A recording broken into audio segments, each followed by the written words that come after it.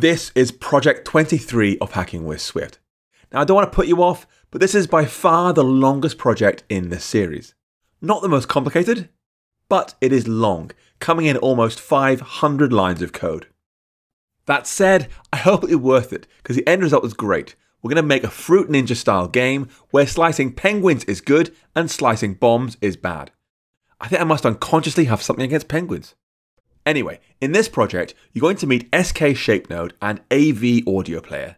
You're going to create SK Action Groups, you're going to create shapes with UI Bezier path, and more.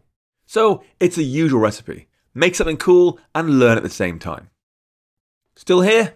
Awesome. We've got lots to do. Let's go straight to Xcode. Choose Create New Xcode Project.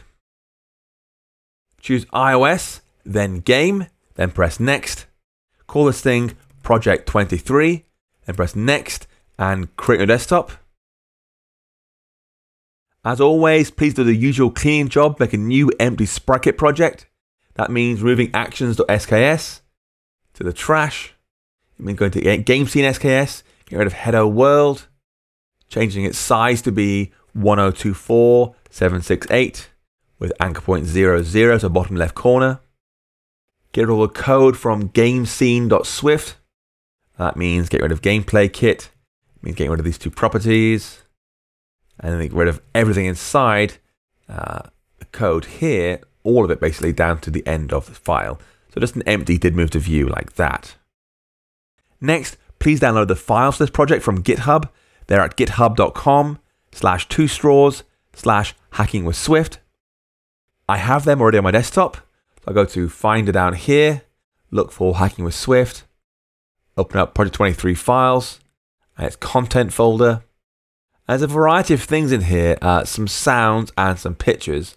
The sounds, there's CAF files here, here, and here, plus swoosh 1, 2, and 3, whack and wrong, plus the particle systems. These at the bottom here, slice fuse, slice hit bomb, and slice hit enemy. These things I want you to drag into your project directly. I'll drag them here below info plist, like that, finish.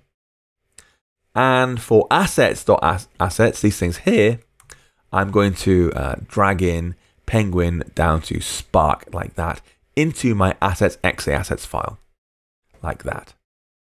Now please, again, force the app so it runs only in landscape iPads. So choose devices from Universal to iPad, then deselect portrait and upside down.